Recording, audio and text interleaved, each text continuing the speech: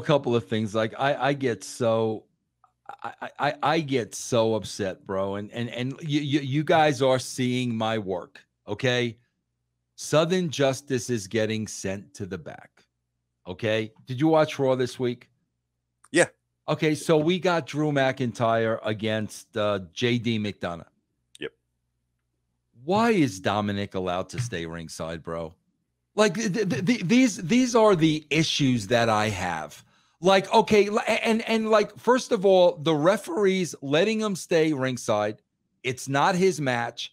He has no business being ringside. I guess Drew McIntyre has no problem with him being ringside. But when I watch these Attitude Era shows, bro, we sent people to the back. Slaughter would come out and send people to the back.